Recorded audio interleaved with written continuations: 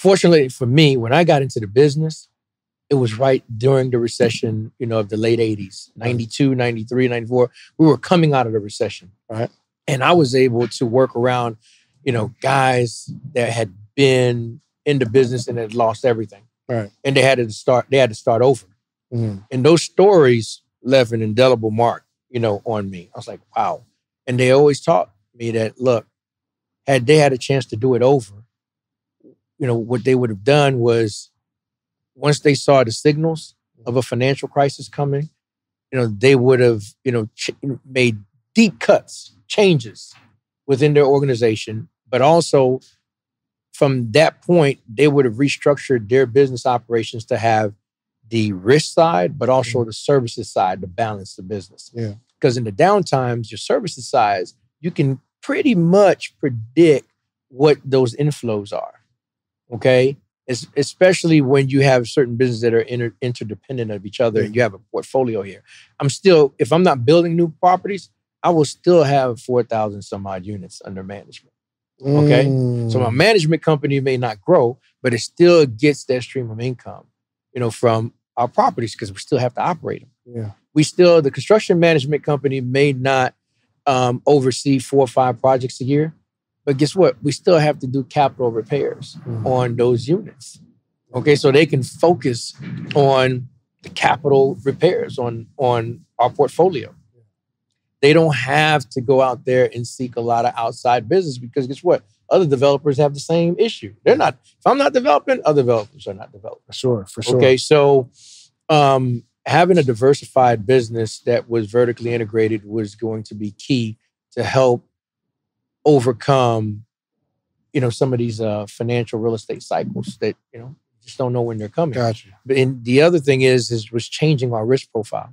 With my previous partners, we were too high risk. We're doing anywhere from affordable housing, student housing developments, luxury apartments to condos on the beach. So y'all were taking whatever. Yes, we were doing high-end condos on the beach, averaging price for a condo, $700,000, $800,000. Okay, we were in the height of it. And so that is high risk. So I changed our business platform to a low to moderate risk. So we don't do anything. But they didn't like that. But that's what we needed. But when you have other partners, everybody gets to vote. Yeah, for sure. And they thought that the horizon on the recession was going to be shorter than what we actually experienced. Attention, coaches, consultants, course creators. If you get paid based off your knowledge, I'm going to tell you something very, very important, okay? What if I could teach you how to make extra 5 to 6 figures every single month using simple Facebook and Instagram ads, all right? Let me tell you about my boy. He got the paid ad playbook. Listen, this paid ad playbook is going to give it to you for free, first off. Marquel Russell, one of the most genuine people I've ever met, he's created over $500 million in client revenue using the paid ad playbook strategy, all right? So listen, go to socialproofgift.com or text PROOF to 904-447-5274. If you want to get 50 to 100 new client leads every day that actually convert, you need to go to socialproofgift.com or text PROOF to 904-447-5274. And he's going to give you a bonus video that helps you with a strategy to customize your particular strategy for your particular business. All right? Again, socialproofgift.com, text PROOF to 904-447-5274. Let's get into the episode.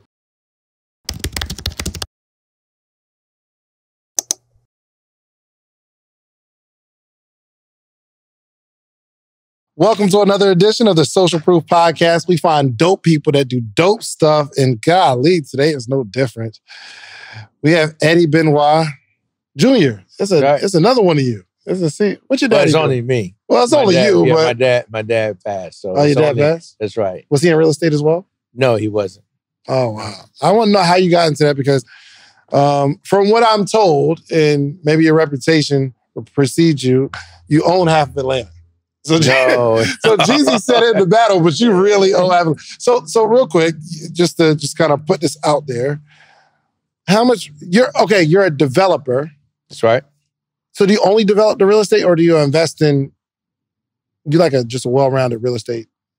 Well, as a developer, it includes the investment process too. So whether we're buying the land and we're building it from the ground up, or we're buying a building and totally retrofitting it for an adaptive reuse of apartments, office, industrial, you name it. I mean, that's kind of like the rehabilitation process. That's still part of the investment side of the deal. So we invest into the development itself, so it actually creates value from a cash flow standpoint and also from a residual standpoint if we sell it at some point down the line. Do you sell real estate often? Not often.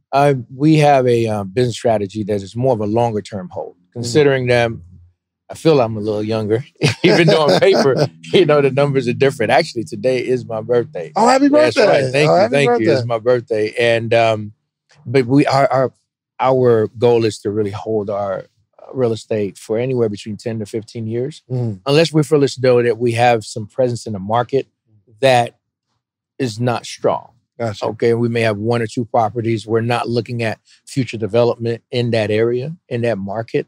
And so it may make sense for us to pull out of the market and sell and look at focusing our dollars and our investments somewhere else where we have a greater presence. Gotcha. What's some stuff in Atlanta that you own that I might know of? Let's see. Well, you're very familiar with Auburn Avenue, right? Yes. Okay, so Auburn Avenue, right next to Ebenezer Baptist Church. Yeah. There's a tower there that's called Wheat Street Towers. What tree? Wheat Street Towers. Wheat Street Towers? Yes, that's with the Wheat Street Charitable Foundation. It's literally right next door to it. That's your building? That's our building. It's a 14-story building, 208 units.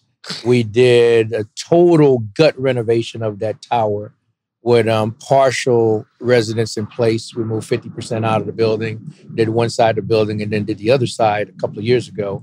But I kept the church in the deal as an owner. So that way they wouldn't lose any asset ownership.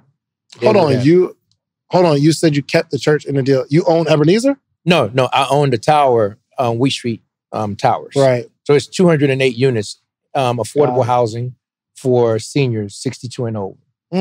So when the church owned it, for the past almost 40 plus years, over time, it was nearing physical obsolescence because they really didn't have the money to put into it to do the full renovation. Plus, they're not developers. That's not what they do. Right. They had the foresight early on to build something like that back in the 70s. And then, so by the time we came on board, we figured a way to buy the building, go through the proper financing, keep the property affordable, keep most of those residents that were living there who still wanted to live there, give them an opportunity to move back into the building after it was newly renovated, but also created a structure where the church still had ownership in the building ongoing, as opposed to just selling their asset and no longer having any residual cash flow opportunity or even, just a piece of the asset itself. Why did you do that? Because of the fact that an area like that, as you think in Auburn Avenue, I mean, back in the 1920s, 1930s, it was one of the richest 1.5 mile stretch of African-American owned businesses were there. And then you have, that's the King Center. That was Black Wall Street as well, right? Yeah, so the movie Black Panther, do you remember when they shot the kids playing basketball outside in the basketball court? Yes. Well, that was our building. They act like it was somewhere else in Oakland. You remember where they killed the uncle in the apartment? Yeah. That was in our building. Oh, but that was pre-renovation. Right. So it doesn't look like that. It looks a lot better. Right. I was like, that was the hood, right? That's right. This is a disclaimer. The building looks totally different. Right. As a matter of fact, there are people, David, that drive by and swear we built a new building because of the condition that it was in. It was so blighted. After a while, you drive by so many times, you don't even see the blight anymore because it kind of blends with all the other blight. Yeah. So when we... when you say blight, what does that mean? It's just blighted. It's just in bad condition. Okay, gotcha. Real poor condition. Yeah. I mean, you drive through the hood, you just see blight. Yeah, you don't sure. see one building for another. You're like, it's not like, oh, this building right here is 90% in bad shape, and this one is 85% in bad shape. Everything is in bad shape. Yeah, for sure. Okay? They thought we built a new building because we were able to change not only the interior core of the building itself, with everything brand new, short of just the structural side of the building, the bricks and mortar. But the outside elevation, even though we are in the historic district, because that's where the King Center is, I think it's literally across the street. Right. The Urban Design Council is very restrictive as to what you can do to buildings, even if they're not historic. Gotcha. Okay, from an exterior, vernacular standpoint, architecture vernacular. So they worked with us and allowed us to repaint that building. Nice. Which really changed. It was a game changer. Wow. Building looks great. And so we're able to, again, repurpose that building as opposed to tearing it down or converting it into condos, which were some of the offers that the church had received, which means that it had been converted to condos as some of the most unobstructed views of downtown. Just beautiful. Beautiful. I mean, you'd love to own a condo there. Yeah. The only thing is you make too much money. So you can't, you're not old enough. Okay. Well, do you have any other buildings in Atlanta? Yes, so there's another one down the street that's called Bethel Towers. We did that with another African-American church, two of which are some of the oldest African-American churches in Atlanta. It's called Bethel Towers, and it's with the AME Bethel Church. Is your strategy to buy from churches for a particular reason? It hasn't been my strategy, but it seems like it's become my strategy because a lot of them are taken advantage of. And a lot of them are not able to develop the real estate that they own because there's a fear where about half of the church doesn't want to sell because they want to retain value. But then it stifles growth and they start losing, their church members over time. Then you have another half that's willing to sell, that's more proactive, that understands business, understands risk. So they have to fight with the ones that don't want to sell, but you still have to get a majority vote. Yeah. So with my structure, it allows the church to sell the asset, make some profit, address some of their, pay off some of their debt, create some liquidity, for them, for more programs, but also be a participant in the ownership of the redeveloped project. Gotcha. And it seems like there's a couple strategies in there. One, and based on what you said, you can probably get it at a better number because you're helping the church out. You're not buying it at full retail. Well, it's full transparency. Yeah. So if you ask $10 million for your building, we're like, okay, we can pay you $10 million now, and you don't participate in the deal forever. Yeah. Or you may never get $10 million because that number is really infeasible in order to also be in alignment with their mission. Right. Because they're mission-based. Part of their mission is to also provide affordable housing or steer their members towards affordable housing if they can. So if both of those churches had towers, because the Bethel Towers, that's 180 units. Now, what was going on in these days of them getting it seems like the church's business model was to get a building. Like the purchase, that was their motto, was to provide housing because of the fact there was lack of housing, for African Americans. What year? Give me a time. So this was built back in the early 1970s, 71, 72. That's when they went on. They were able to capitalize on some of the benefits that were out there through HUD. Okay. What were some of those? And as far as financing for affordable housing. So those pastors that were leading those churches at that time were really pioneering because they were very judicious in how to spend the monies that they had to buy land around their churches, but also seek, development of those parcels. First and foremost, the housing. Primarily, so I mean, it wasn't 100% for their members, but most of their members qualified for it. So if you think about those two buildings literally being half a mile apart from each other, less than half a mile, and you have almost 400 units, but two high rises that are sitting on less than, 1.5 acres collectively. That actually, so these pastors, they was like strategic back then. They're like, very strategic. I get the church, but I'm gonna get this building and the members will be able to provide affordable housing for our members where we can, continue to develop them in different areas. But also into the community that they serve. Yeah. Even if you weren't a member of the church, you still lived right there on Auburn Avenue, on Edgewood, Old Fourth Ward. All that area was all considered, the civil rights district. You know what? Seems like churches used to be more mission-driven back then. Well, there's now mission-driven. It's just the fact that a lot of times with the congregation is what really holds them back. You may have a pastor, a head pastor that's very that's more of a visionary, is more business minded, and they really want to see the redevelopment of the real estate. And they want to try to retire a lot of their debt, get their balance sheets stronger. Then you may have a pastor that's more focused on the mission related to religion.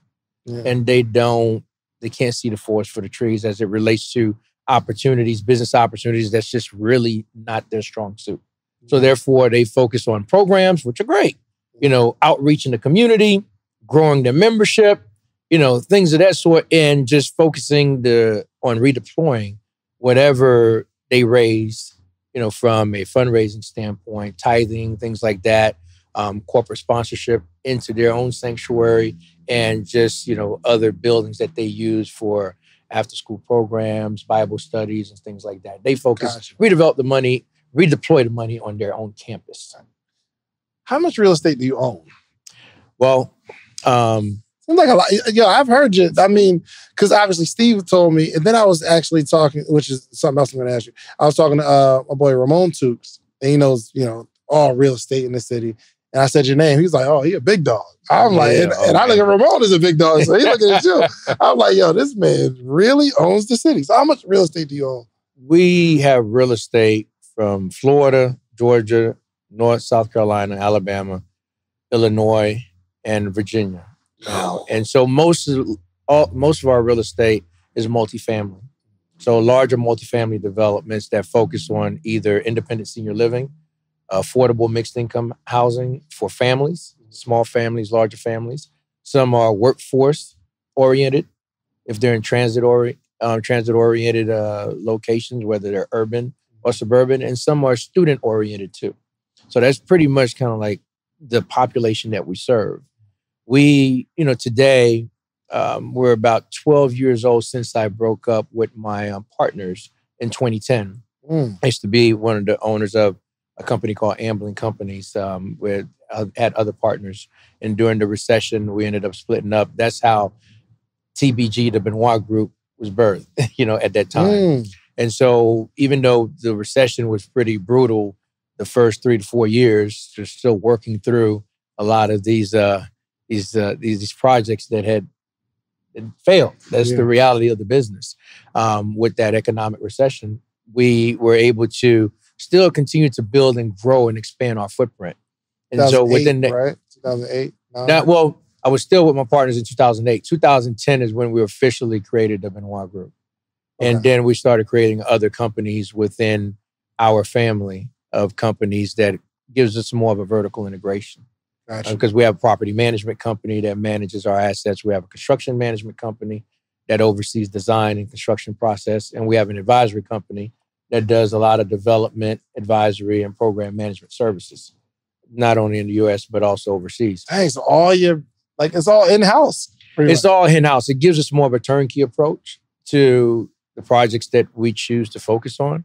But from an asset standpoint, we've developed about 22 to 24 properties over that period of time, which is in excess of about $600 million that we have in assets under our management and ownership that we own. And all of them have some form of small partnership with an investor or whatnot, but we're typically the general partner. I want to know how to deal. I should have called you because I had your number by then. So, and I want you to tell me how we should have approached it. So me and Ramon, we were looking at the South DeKalb Mall. Okay. That just went up for auction. Yes. And I think I sent it to Ramon. I'm like, yo, can we buy this? He's like, yeah, we can buy it. And he was kind of talking through all the stuff that we needed to do, but I think the time was ticking on how we can acquire it. Do you know what it sold for? No. So we're like, yo, I think that would be really cool to buy. But I think the auction maybe started like $5 million. They expect to go up to $10 million. How would I structure that deal? How could I want to do something big, Eddy.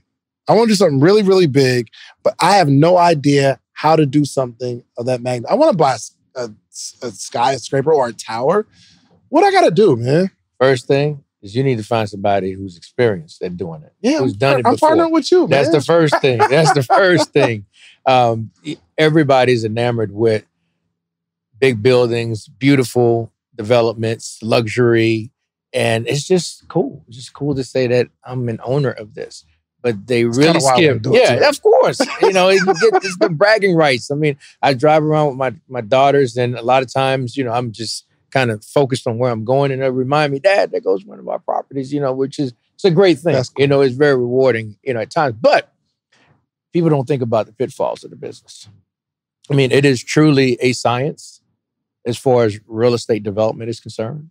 It's very complicated. You almost have to know every component of what goes into a development deal. So you really have to be a jack of all trades, but maybe a master of some, because you can't be a master of nothing. Okay. It's a matter of time you're going to lose your shirt. Sure. But, you know, deals like that, you want to make sure that you're not doing one of those first by yourself or with people who are not experienced, don't have the financial wherewithal, don't have the experience to actually really attract the right capital partners and lenders to do a deal like that. Yeah, it's almost kind of like, you know, you do a deal like South DeKalb Mall, it's a lot of land.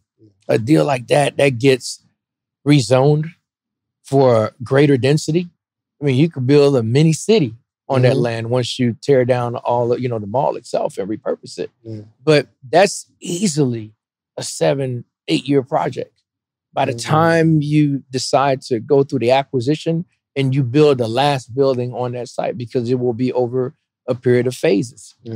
So you want to make sure that your partner has done this multiple times. And you want to hear about their failures too. Because you haven't done a deal unless you've had one really fail. Right. Okay? Because then that gives you the gut check. Yeah. Every time you look at a deal that you fall in love with. For sure. Okay? For sure. You're like, do I really want to take this one down the aisle? Right. Right. Listen, if I was going to teach you how to make $1 million, would you give me 10,000? Like if I had a course teach you how to make $1 million a year positive, you're going to make $1 million, would you give me 10,000? Of course you would. It's no brainer, right? So in a calendar year, we make 7 figures with the podcast. But there's 21 things that I extracted from that you're going to need to launch your podcast. But I only got time to give you 3 right now. One is you need a distribution platform. The distribution platform is what you upload your podcast to. That platform sends it to Spotify, Apple, Google Play, so that your supporters can actually listen to your podcast. You're also going to need a microphone. You need a really good microphone so it's crispy audio. And 3, you need an income strategy. This is not necessarily a hobby, unless you're going to make it a hobby. But I can teach you how I made the 7 figures with these 21 things. Now, the good news is you don't have to give me 10,000. My ebook is only $37, okay? So listen, go to podcastebook.com and get the 21 things that you need. And I can explain it in detail, all the things that you need, okay? Podcastebook.com. Let's get to the episode. So what are some of the components to do, like, if I want to, first off, do you have any deals that you're working on right now?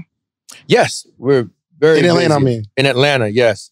We're in Metro Atlanta, so we are completing a deal right off of Sylvan Hills Historic District, right off of Langford Parkway, 166. It's the exit after Lakewood. It's going to be a senior development. It'll be completed sometime in July. That will be 180 units. 1 and 2 bedroom units. It's mixed income. So you'll have some that are units that are just be market rate with no rent restrictions. But the lion's share of the units will be rent restricted and also age restricted for 62 and older. So and rent restricted means it has to be for people who are at least at 60% of the area median income in that area. So you can't make more than 60% of the area median income. Only the market rate units have no income restriction. And is that something that the city's mandating, or this is a part of your strategy? This is a federal mandate. So in order for me to qualify for tax credit investment in the deal, so we partnered with PNC Bank. PNC Bank invested in the tax credits, the federal state tax credits, but also did the debt financing because they have 2 sides of the house. So the project itself is close to about $40 million, but we're able to deliver a luxury development for people who are actually only able to pay low rents. How did you get into the deal? I got into the deal by working with a non-for-profit called Atlanta Neighborhood Development Partners. They were gifted that property many years ago. And it used to be an apartment development, but it had reached, its, physical useness, and it was time, to tear it down. It was no longer habitable. Okay, so they moved everybody out. They abated all the property and did the demolition. The land sat vacant for near 7 to maybe 10 years or so, I would imagine. And they were seeking developers that could come up with a strategy to redevelop the land. The nonprofit is looking for a developer. ANDP, Atlanta Neighborhood Development Partners. Got it, okay. And so with failed efforts with other developers, they ended up talking to us about the deal, and we were able to craft a strategy that would really allow the deal to be financially feasible and would attract the right investment from both debt financing and also equity.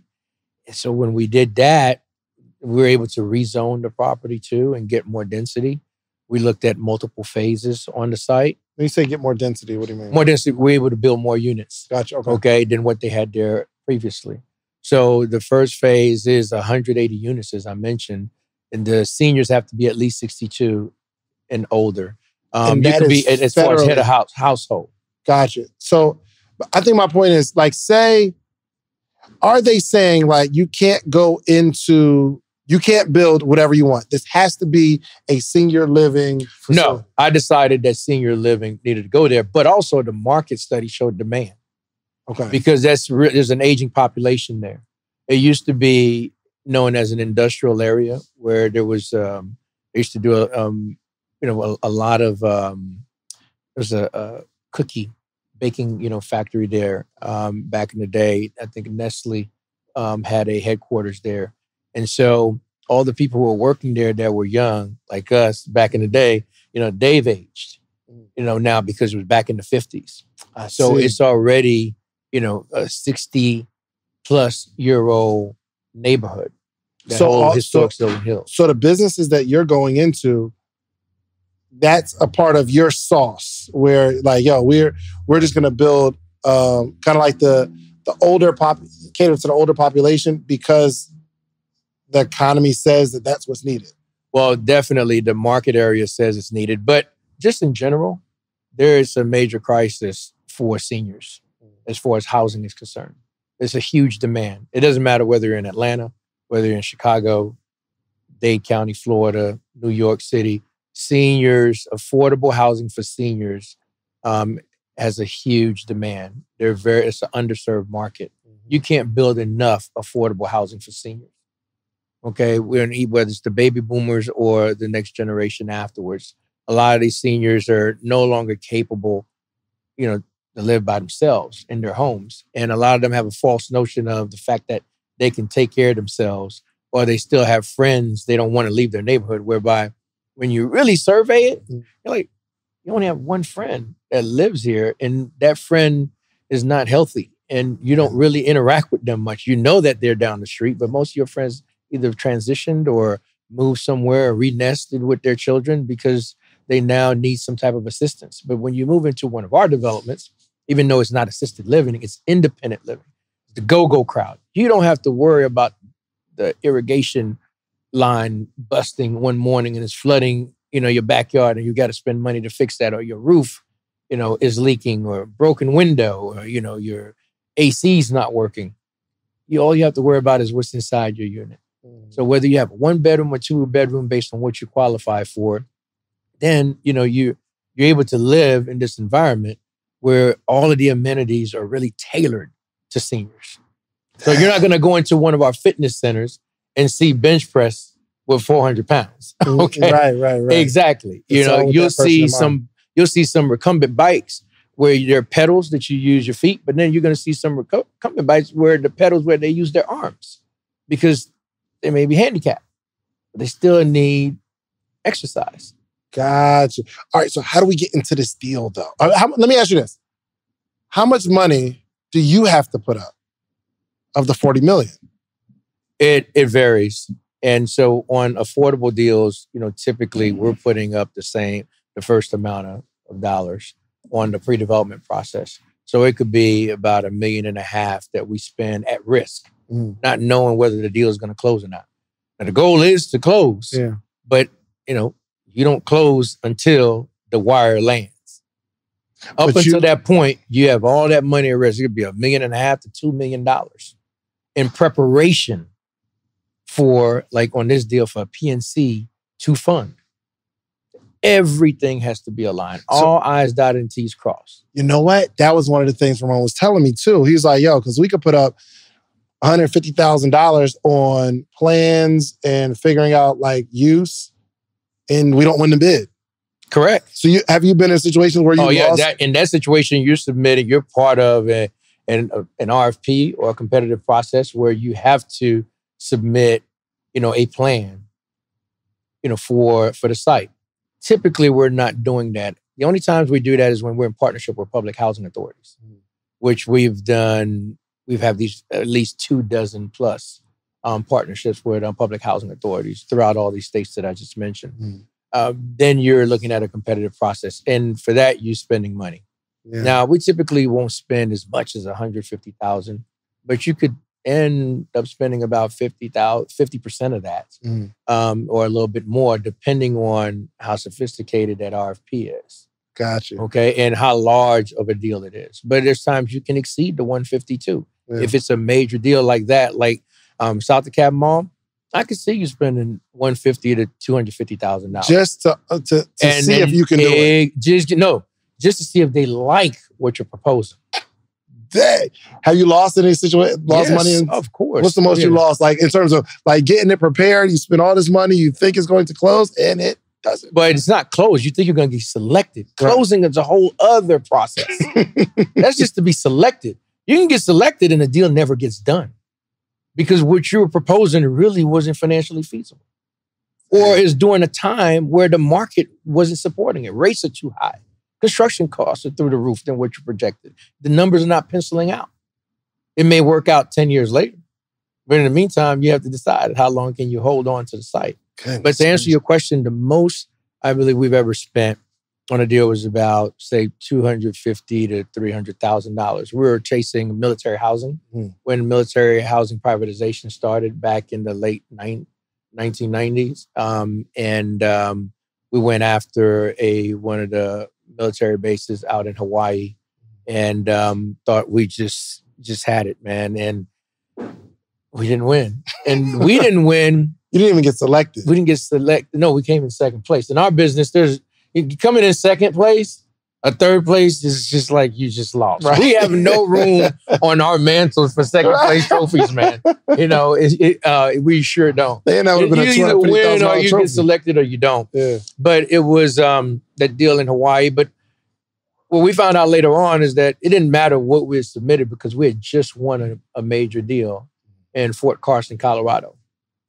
And they're like, look, we have to spread the opportunity. So even though we submitted, they're like, you're really not going to win this next big deal. Somebody else is going to get it. Wow. And so we're like, but you cannot just sit back and say, well, I'm not going to submit because you never know. Yeah, for sure. You just never know. Yeah. But your chances on winning are really slim. But there's always the opportunity. And plus, you got to stay in the game. Yeah, for sure. For sure. You got to stay in the game. I need to know, before you started doing all this stuff, what were you doing? Were you, did you have a job or something? Or what did you say? Was that like Tommy? Yeah. No. Or before you got into this real estate game, you started, buying up these towers and, real estate all across the country. That's a great question. I was always in the field. So coming out of University of Florida, I was recruited by Skanska, which is one of the largest construction companies in the world, to move to Atlanta. What did you graduate in? At University of Florida, in School of Building Construction with a minor in finance. So you went to the School of Building and Construction? Correct. And then I had a finance minor. So then I moved here. So I was working because I always wanted to make sure I knew how to build. Most developers don't know how to build. So you knew you wanted to be a developer? Oh, I always wanted to be a developer. I went to the University of Florida knowing, that's what I wanted to do. Back then, they didn't have a real estate finance undergrad, and they didn't have a master's program. Had they had that program, I would have most likely stayed 5 years and gotten a dual degree. Yes, for sure. I got my minor just because that was all that was available to me at that time. But you loved this stuff. But I knew I wanted to have the building skills. Most developers don't know how to build. They don't know the construction process. Now, they get on the job training over time. You become very familiar with some of the processes, but that doesn't qualify you to be a contractor by trade. So I know how to build. I've built, buildings here in Georgia and other states on the construction side. I didn't even know there was a degree in... Oh, building construction science is huge. University of Florida has the #1 program in the country. Building and construction science. Yes. So they can call it, some places call it building science. Some call it construction management program. Some have a dual architectural and construction management program. It depends on which school. And so when I moved here, I worked for Skanska for about 3.5 years. During that period of time, I got my master's in the evening. I went and got my master's in construction management. Okay. See, so the master's program was called construction management, but I also got my master's in real estate finance. Gotcha. And so I was going to school in the evenings. It was on a quarter system at that time. It was the old Southern Tech that became Southern Polytechnic, which is now part of, merged with Kennesaw. What year was this? This was 1993, 94, Gotcha. Okay. 95. So when Atlanta was a hot spot, it's right. And we're in the middle of the Olympics too. Oh. So all this development was going on. So I finished my degree in 2 years. And soon as I finished my degree, I left that company because I knew now I was ready to go work for a real estate development company. So I went to work for a company here in Atlanta, which is a major mixed-use development company that's called Regent Partners. And it was baptism by fire, David. But one of the things that I was able to bring, unlike many of those that were already in the company as developers that were more experienced and seasoned, gray hairs, they didn't have the construction experience. So I came in with the construction experience. So everybody wanted me working on their deals because I now was able to really give them more depth as far as the oversight of the whole design, construction, bidding process, and the construction process itself. And so what I was learning is the real estate finance side, the art of structuring these deals. And so because I had already learned the science in school, but that means nothing. Nobody's going to let you loose, just by learning the science. I mean, you have money at risk. People putting their personal guarantees at risk. You just talked about, $150,000. You do that 10 times, that becomes a big number. You screw up, one little screw up can cause, a deal that you expended $2 million to just totally vanish, evaporate, done. Can't move forward. And what made you leave the company that you were working for? Well, I worked for them for about 8 years. And I was blessed, man, because I was exposed to all types of development, multifamily, office development, retail, whether it's big box, small box retail, lifestyle retail, industrial, medical office, hotel development. So any given year, my portfolio could have been a combination of every one of those I just mentioned. So I could have 4 deals that one's a multifamily, one's an office deal, one's a retail deal, one's a hotel deal, and in different states. Goodness. You got some hotels? Yeah. What'd you say? You got some hotels?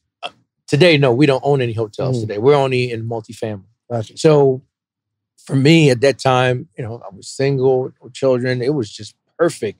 I was ready to work. I was like a sponge. And I'm glad that was my disposition when I got into the business. And I was learning. I was really the guy. Every time somebody said, hey, we want to look at a deal, and the other older guys, they already had kids and whatnot. They're trying to leave the office by 5 so they can go to T-ball practice and Pop Warner practice. I'm like, I have nothing else to do but to work. I'm thinking about, where am I going to hang out after this? Am I going to Dugan's? Or what club am I going to tonight? I'm going to just change here after work and go hang out, which really was beneficial for me, David. And I worked for them for about 8 years, and then I left. Just on a good note. It was time for me. My time came up, and I told them, look, nothing wrong here. Love you guys. It's been a great experience, but I'll give you a couple of months to transition because I was involved in so many projects. And I think it took about 3 months for my transition. And I joined my ex-partners now with Amblin at that time. And that was, around the end of 2002, beginning 2003. We took that company, which was a small group of guys out of Valdosta, and they were doing, some student housing development on campus, for universities, but really your tertiary universities, smaller campuses and whatnot. And they wanted to really grow and diversify. So we opened an Atlanta office and talking about a company that had under 50 employees collectively. We grew it to 1,200 employees through mergers and acquisitions. Dang. By the time we split up. Yes. I got to ask, man, why'd y'all split up? What happened? Well, we just had a different philosophy about the business. During the recession, when you grow so quickly and you're so successful, you create, this infrastructure also to support your growth. Well, you hit the recession, it's something that they had never seen before. Fortunately for me, when I got into the business, it was right during the recession, of the late 80s, 92, 93, 94. We were coming out of the recession, right? And I was able to work around, guys that had been in the business and had lost everything. Right. And they had to start over. And those stories left an indelible mark, on me. I was like, wow. And they always taught me that, look, had they had a chance to do it over, what they would have done was, once they saw the signals of a financial crisis coming, they would have, made deep cuts, changes within their organization. But also from that point, they would have restructured their business operations to have the risk side, but also the services side to balance the business. Yeah. Because in the downtimes, your services side, you can pretty much predict what those inflows are. Okay? Especially when you have certain businesses that are interdependent of each other and you have a portfolio here. If I'm not building new properties, I will still have 4,000 some odd units under management. Okay? So my management company may not grow, but it still gets that stream of income, from our properties because we still have to operate them. Yeah. The construction management company may not oversee 4 or 5 projects a year, but guess what? We still have to do capital repairs on those units. Okay, so they can focus on the capital repairs on our portfolio. They don't have to go out there and seek a lot of outside business because guess what? Other developers have the same issue. They're not, if I'm not developing, other developers are not developing. For sure. Okay, so having a diversified business that was vertically integrated was going to be key to help overcome, some of these financial real estate cycles that, just don't know when they're coming. Gotcha. But the other thing was changing our risk profile. With my previous partners, we were too high risk. We're doing anywhere from affordable housing, student housing developments, luxury apartments to condos on the beach. So y'all were taking whatever. Yes, we were doing high-end condos on the beach, averaging price for a condo, $700,000, $800,000. Okay, we were in the height of it. And so that is high risk. So I changed our business platform to a low to moderate risk. So we don't do anything. But they didn't like that. But that's what we needed. But when you have other partners, everybody gets to vote. Yeah, for sure. And they thought that the horizon on the recession was going to be shorter than what we actually experienced. So 2007, even though we saw the recession towards the end of 2007, fourth quarter, country-wise of the world going down and whatnot, they thought that, hey, this thing will recover, in the next 12 months. Well, 2008, you realize it doesn't recover. 2009, you're like, it's getting deeper. That's when really everything is being uncovered. The deals that people thought were still going to be successful and whatnot because this recession would go by in 12 to 18 months. And guess what? We're even deeper into it. You are talented, but the biggest problem you have is you do not have a community. If you take your talents and put it in the right community, it will grow. It's like you have a really special seed. If you put it in the right environment, the right soil, it grows. When it's in the wrong soil, it just doesn't grow. You are a very special seed, but you're just in the wrong soil. You're around the wrong people. Do you know at the Morning Meetup, themorningmeetup.com, there's 500 to 700 entrepreneurs that gather every single day. The ground is fertile. I'm teaching entrepreneurship from very basic, practical steps on how to grow your business. Inside the morning meetup, we've had multiple people. I've helped dozens of people quit their job. First off, I'm the best coach in the world. So I want you to join the community. Not for me, though, even though I'm going to give you some really good information. I want you to be around this environment of other people that are winning, okay? So go to themorningmeetup.com and just do the $1 trial. If you like it, you can stay. It's only $79 a month. I just want you to taste test it. But if you don't, if you do taste test it, you're like, I don't like this. I don't like David. I don't like the way he looks. It's too early in the morning. It's actually 8 a.m. Eastern Standard Time. You can just leave. No obligation. It's all good. Nobody's going to chase you down, okay? So go to themorningmeetup.com. This is exactly what you've been looking for. Did you acquire some real estate in that time frame? We acquired real estate as a company during that time frame. Was it like pennies on the dollar? No, we weren't. At that time, we weren't in a position to be that type of an investor. We were really acquiring to continue to develop deals. Gotcha. Okay, you really didn't see the high discount on real estate until post 2010. Gotcha. Okay, 2010 to 2013. That's when most of the deals. At this point, the lenders have given you all kinds of forbearances for like 6 months, extended it to 12 months from 2008, 2009. Then they're like, this is not working. Now you're looking at foreclosure, or you're looking at a deed in lieu of foreclosure. Mm-hmm. And now the asset is under receivership. Then you go through, if you as a developer, you're not able to find a suitor to buy it, to do a deed in lieu of foreclosure, then it's under receivership.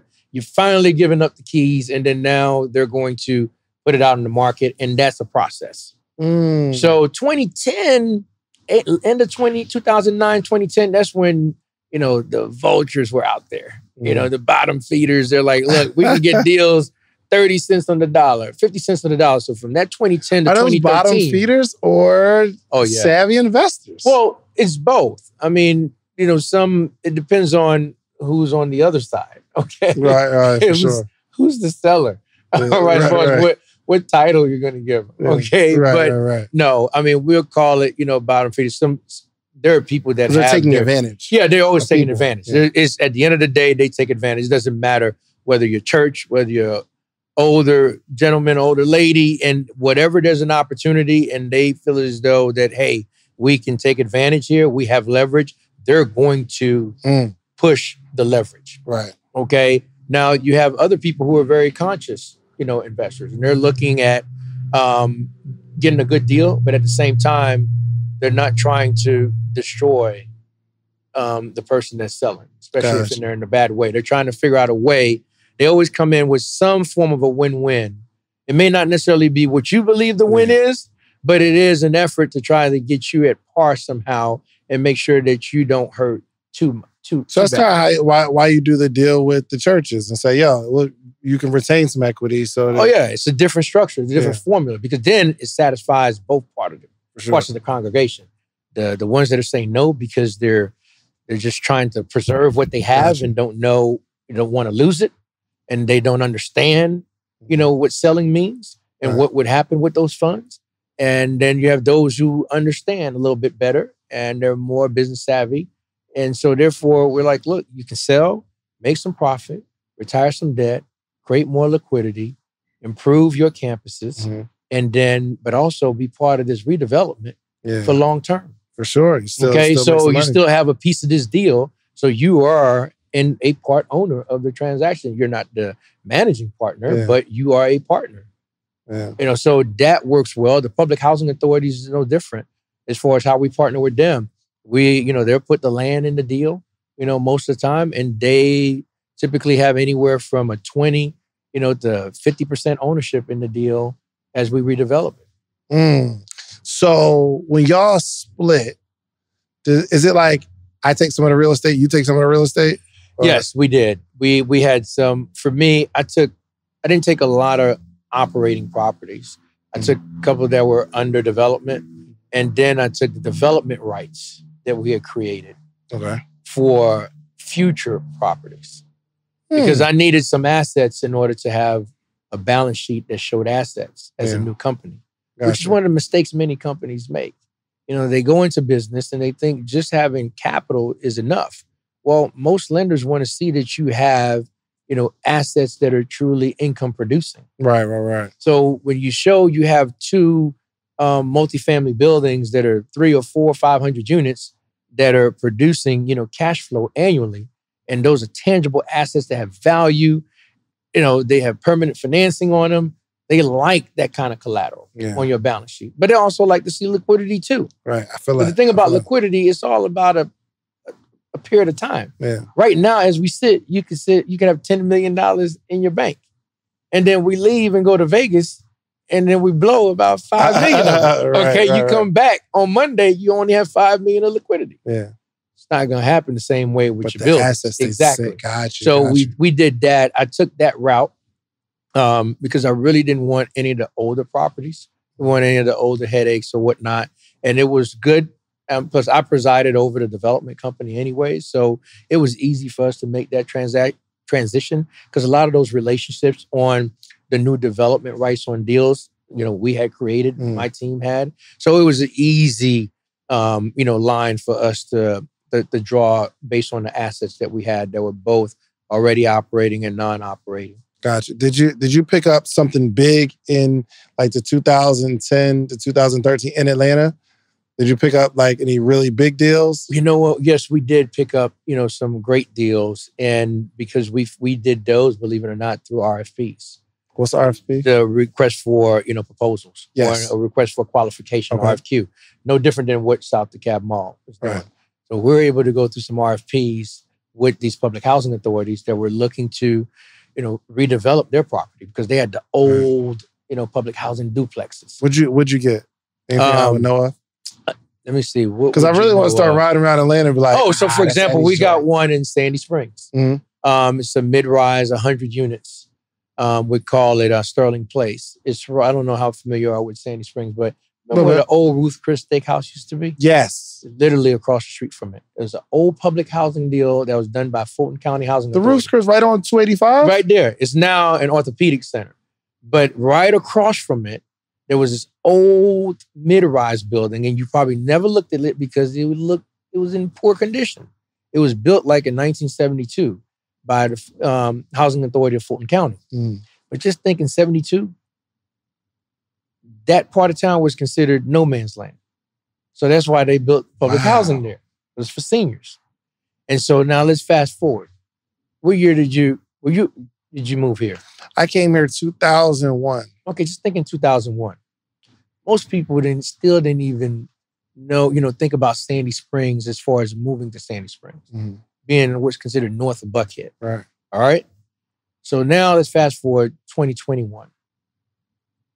What's happening there with Sandy Springs? Okay. Lit. Exactly. So that building was there, and we're able to buy it from the housing authority, do a partnership deal, get tax credits, and totally redevelop. Who'd you partner with? The Housing Authority of Fulton County. So what does that partnership look like? Do they own some of the building? Yeah, so they're part owner. Gotcha. So we're 70% owner, they're 30% owner. Dang. And totally redid the deal. Okay. Building in Sandy Springs, right off 20. I know exactly what you're talking about. 100 units. And you know what's even more interesting?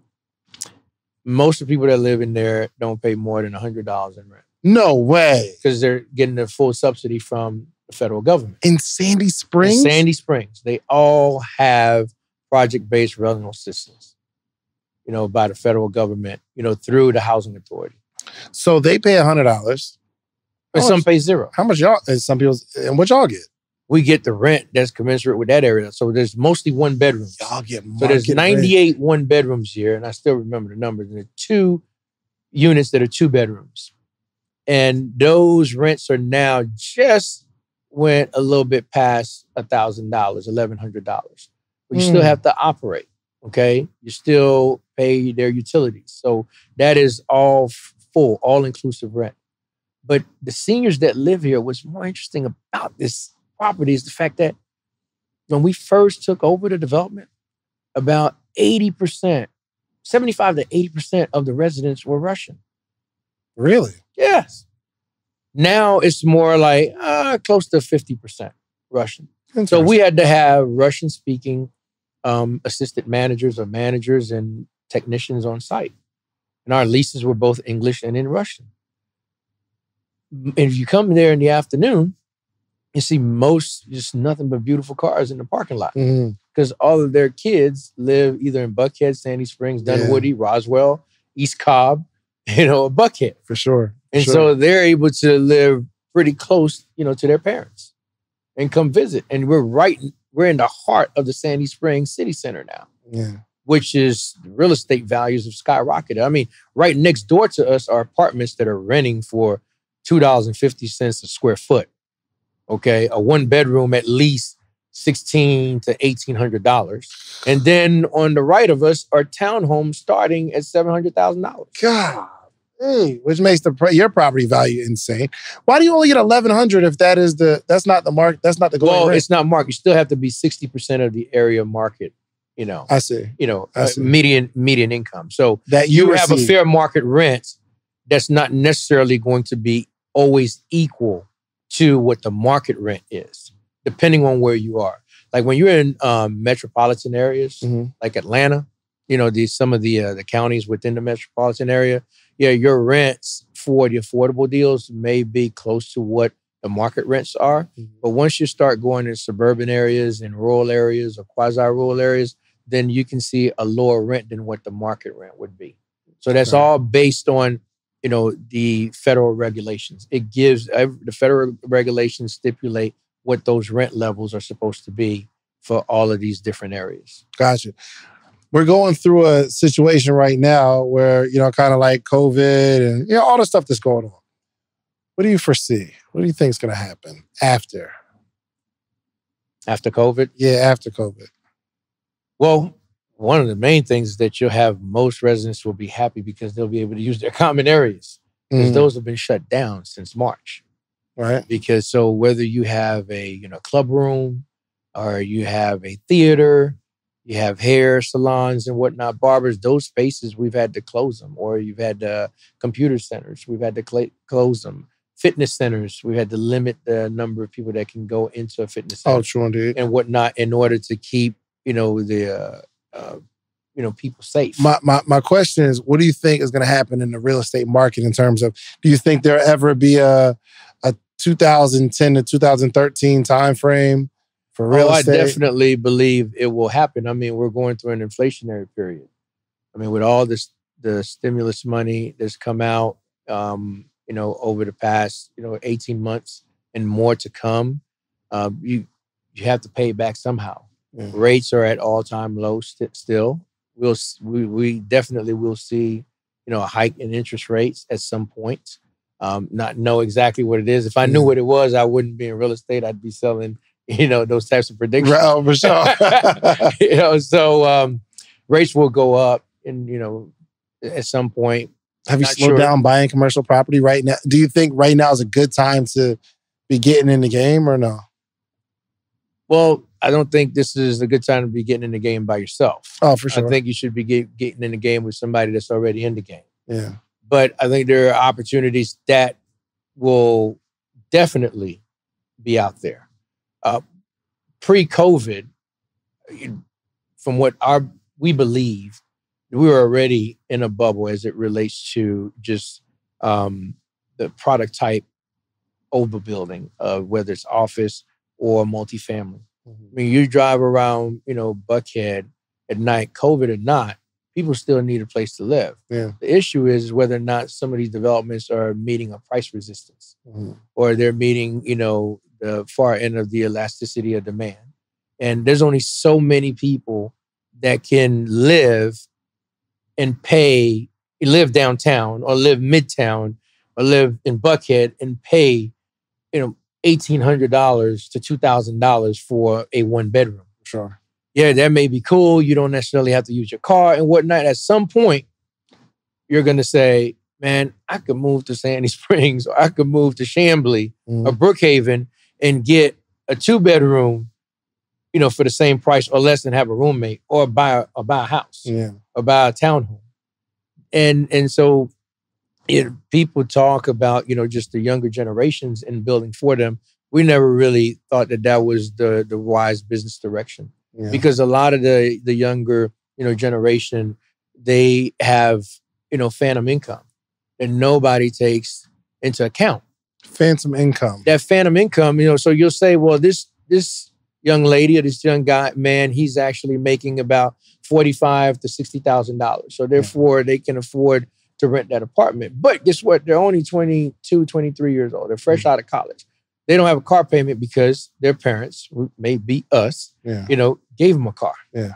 They have a nice car. It's part of their, gift for graduation. Mm-hmm. They have a nice car, so they have no car payment. And oh, by the way, they don't pay for their car insurance still because they're still on mom and dad's insurance program. Right. Okay. Right. So you don't have a car payment, you don't have insurance. You don't pay for insurance.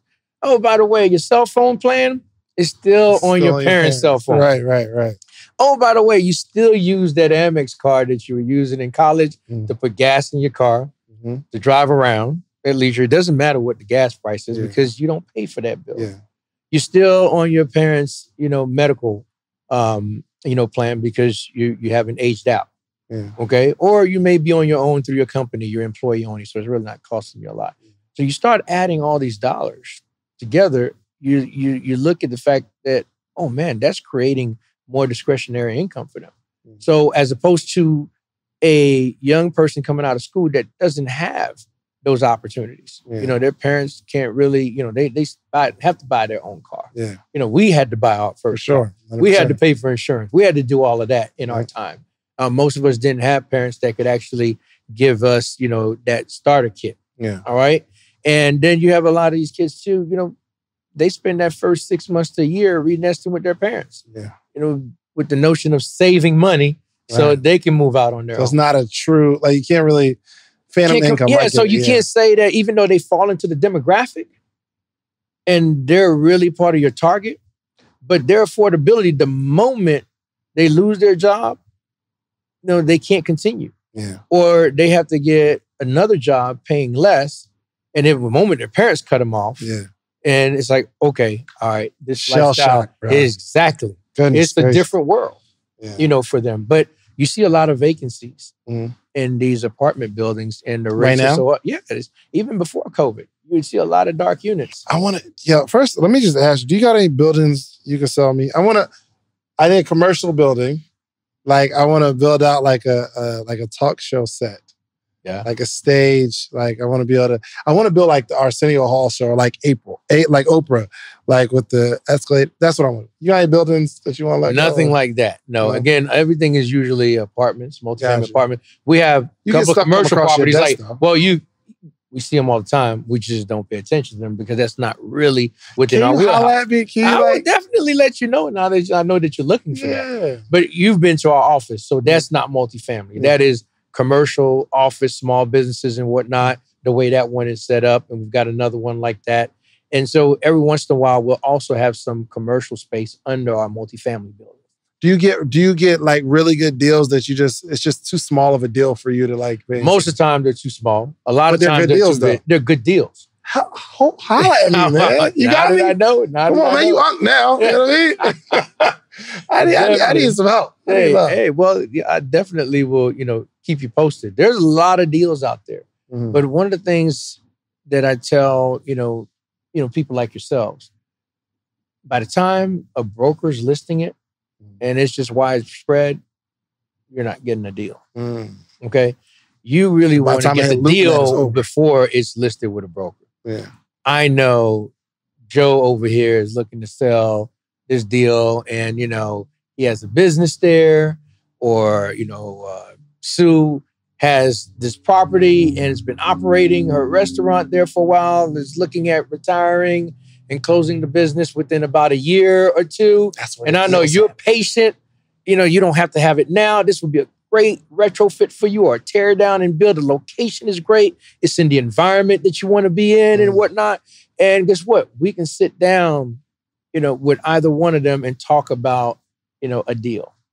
Because you can provide them flexibility and they can provide you flexibility on the pricing and how you pay. Sometimes you could even get partial owner financing on some of these deals. Right. I'm in owner financing right now. Yeah, you're owner financing because the person has it paid off. Yeah. They don't need all the money up front. They like getting a good chunk of it on the front end. And then it's kind of like an annuity if you finance it over 5 years or over 10 years. So to them, they're like, I know I got this steady stream coming in. Dang. Beasley, you might be able to get a restaurant for the low. You know what I mean? Unc over here. He going to look out for us. You know what I mean? Yo, Eddie, man, this has been a very enlightening conversation. You are the wisest person I've ever heard talk about real estate. It's just like, you see like all of the different factors. So you have to. You have to, because I say this all the time. You know, there's the science part and then there's the art side. And everybody who's competing out there to do the next apartment deal, a hotel deal, they all understand the science. They know how to go through the process. It's a matter of who's more meticulous, you know, than the other. All right. But the art is where it really comes in. What do I see that you can't see? Yeah.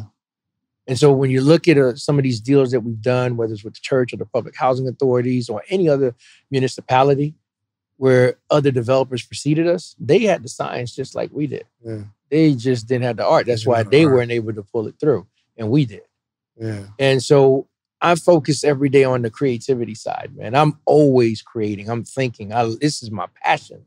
So working 12, 14, 16 hours a day, to me, is just like I'm continuing to, you know, work on, you know, my blueprint. You still work really, really hard? I work really hard, man. It's hard for somebody to keep up with me. Would you ever see yourself chilling? Like sometimes part of me chilling is creating.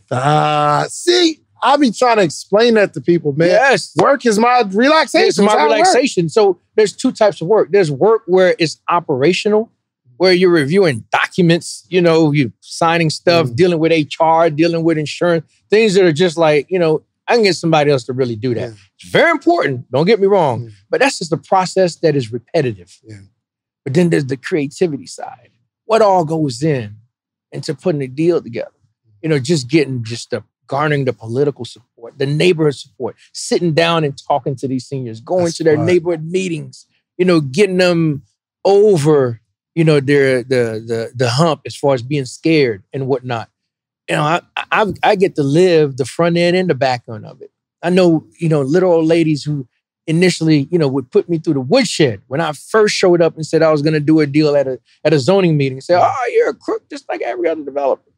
And those are my girlfriends now, in the neighborhood on my properties. For sure. Because I did what I said I was going to do. Do you do you like doing like mentorship or anything like that? I do a lot of that.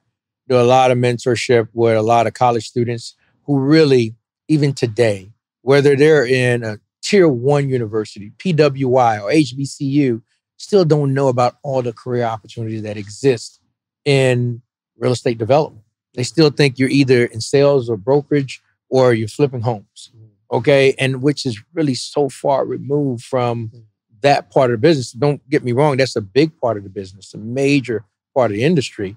But there's a whole other world and career opportunities related to real estate development itself. And so I mentor a lot of students that are pursuing masters in real estate programs, University of Florida, Georgia Tech, other universities, some that are already in their careers who are frustrated architect or frustrated lawyer. It's like, you know what? I want to go. I don't want to do law and practice law anymore. And they have that entrepreneurial fire inside of them. You can tell they have it. And they're like, yeah, this was cool. That's what everybody steered me towards. And I want to be more entrepreneurial. How do I get into real estate development? So I mentor them. I even mentor those who've been in the business for a long time. Gotcha. Okay, as far as, you know, kind of the do's and don'ts, which is one of the reasons why we created, you know, this pilot show called Shape the Deal. Right. Where Shape the Deal is a pilot show that'll come out in January, where I was like, you know what, how can I actually get this information out and share with people what the process of real estate development is? It's not just flipping homes, you know. It's not just selling homes. There's the due diligence process, which is very involving. Yeah. There's the acquisition process, whether it's raw land or whether it's buying a building. You know, like in your case, you could be in either side of the acquisition process, depending on what the opportunity you know, that's brought before you. And what the financing opportunities are. Then you have the debt financing side. So once you have the deal, then how are you going to finance it? Yeah. Then you have the capital investment. You may decide, hey, you know what, you want your studio, but you may have to put $1 million in capital. And it's like, look, maybe you only put 500,000 and you bring in some investors. That'll be your capital partners that believe in what you do, believe in the real estate deal, and they're putting in 500. So guess what? You can now invest that 500 and do something else. That's real. Okay, and now you're diversifying just your liquidity and just other income producing assets, because you're going to have an income producing asset with your studio. So when we created that show, we're like, look, these are going to be just these little 30-minute reels where we give people a little flavor about the real estate development process. And so we'll focus on those 4 components. And what I was able to do was just really tap into my network, whether it's the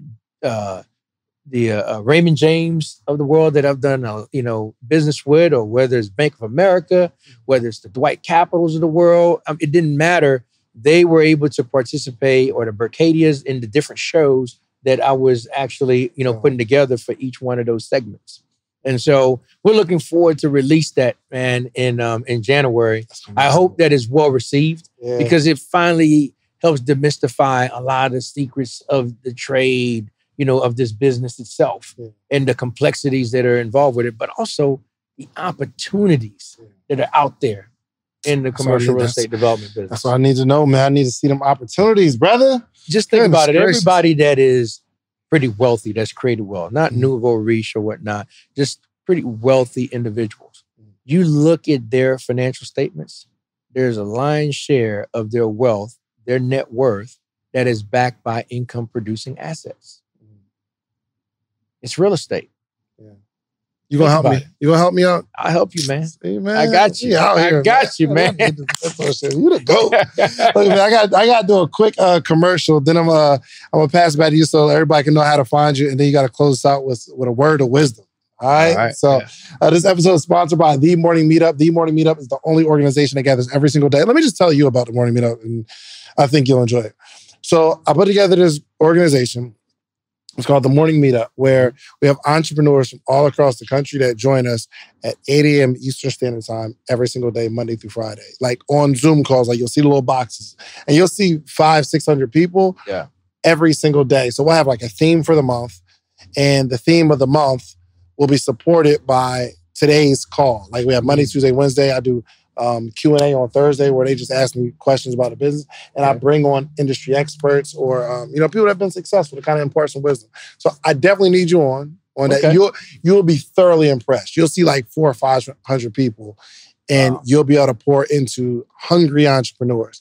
And I think people need to be a part of it just because community is super important. So they can just come on The Morning Meetup. And I do it for $1 trial just to see if they like it for 7 days. If they do like it, they can stay at $79 a month. If they don't like it, they can just leave. But only $1 trial. So go to themorningmeetup.com. You're going to see Eddy on there dropping bars. All right. So Eddy, man, thank you so much. I want to say thank you on behalf of all the entrepreneurs, and really just to get like some of your wisdom.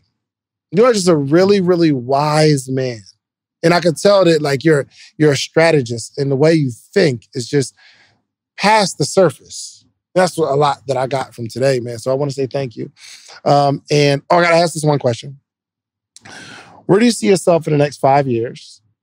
Because I want to be able to watch this interview, and I want to say, well, 5 years ago, I interviewed Eddy, and look, he is doing exactly what he said he was going to do 5 years previous. Whether it's going to be $1 billion under assets or I don't know. What do you see yourself in 5 years? Well, first of all, thank you for having me on the show, David. Absolutely. This is great. You're doing a great thing. A lot of great followers. For us, 5 years from now, it's interesting you asked that question because part of our strategic plan was in 2020, was to look at a 5-year outlook to 2025. So pandemic hit and we had to shift it a little bit. But 5 years from now, we definitely are on the path of growing our portfolio that will have under ownership over $1 billion that we'll own. So we believe that we can scale up to that. We'll most likely be in about 10 states that we'll continue to be active in, but really more on the East Coast, a little bit, west. And then we'll have more international presence. We just opened an office in the U.S. Virgin Islands. Really? So we're pursuing our first development in St. Thomas. And so that's very exciting, for us. So that will be our 8th state for 2022. Senior development? Now, this will be more affordable type of development, workforce development. It's right next to the University of Virgin Islands, right downtown. So it will attract not only students, but people who are employed downtown. They're just have a huge need for housing. You know, the last couple of hurricanes really destroyed a lot of their housing stock. So that is a huge demand down there for housing. So you sell condos or just strictly No, these rentals? are going to be apartments. Gotcha. Rental. We're working in partnership with the Port Authority on land that they own, because this is literally not too far from the airport downtown. And so this is land that they own that was given to them by the FAA. So this will be a long-term ground lease on this land, and we will develop about 120 to 130 units there. In the Virgin Islands? In the Virgin Islands, St. Thomas, yes. Gracious. So we will continue to be vertically integrated with the other three, companies that we have, which again is property management, construction management, advisory. I think the fourth entity that we're looking to grow is the energy side of our business, which is Benoit Group Energy, where we're able to partner as a minority partner with different utility companies on some of their large, projects that require more program management, construction management, oversight, but also that can, create an opportunity to build more housing, in those areas that they're looking to clean up. Okay, so that is really the spin on that. So we've been having conversations with companies like the Southern companies of the world to see how we can fit and align within their business plans in the years to come, and how we can be of value based on what we do as an organization. That is dope, man. Golly. Well, Eddy, again, man, thank you so much. And I can't wait to watch this 5 years from now. And you got your own Southern company. You know what I mean? Oh, man. But let everybody know how to find you. And then just close us out with a word of wisdom, man. You just got to put a bow on this whole conversation. Yeah, definitely. The Benoit Group, we're headquartered here in Atlanta. And it's www.thebenoitgroup.com.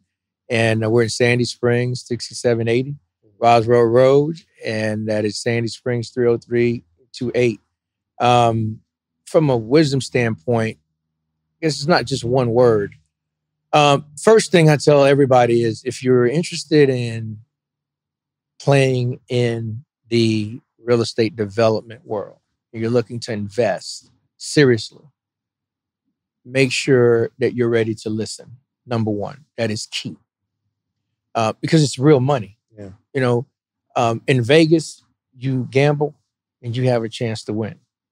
And even if you lose, you still had the fun of Vegas, right? Yeah, for sure. When you lose on an RFP, you have nothing gratifying. Okay, whatsoever. Right, for sure. Okay, whatsoever. That is a bad... Every time you drive by the property, you look the opposite direction. Right. By the way. So you need to listen, but also align yourself with seasoned developers that's been there, done that have the experience, the financial wherewithal, and understand the product type that you're looking to work on.